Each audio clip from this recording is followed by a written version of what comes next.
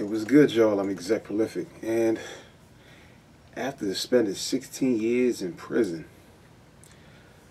basically what had happened was that they found DNA samples that cleared a man of 3 rapes that he'd been convicted for.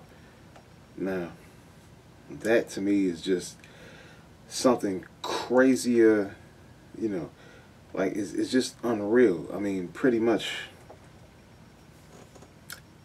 I don't understand what it was that prevented this evidence being presented in the case in the first place.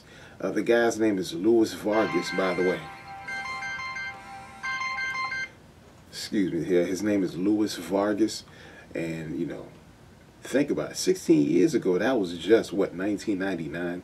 They had this kind of technology. This isn't 30, 40 years back. When this kind of technology was,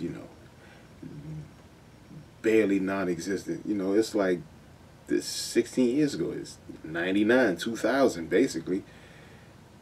And they let the man sit in prison 16 years for 3 rapes. Now they find that he's innocent after almost 2 decades in prison. Anyway, look, man, me, I don't know, man.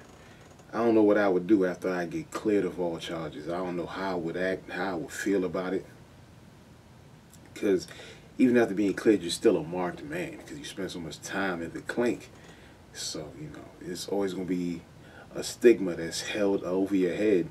The charge you was locked up for, even though you didn't do it, the fact you was locked up.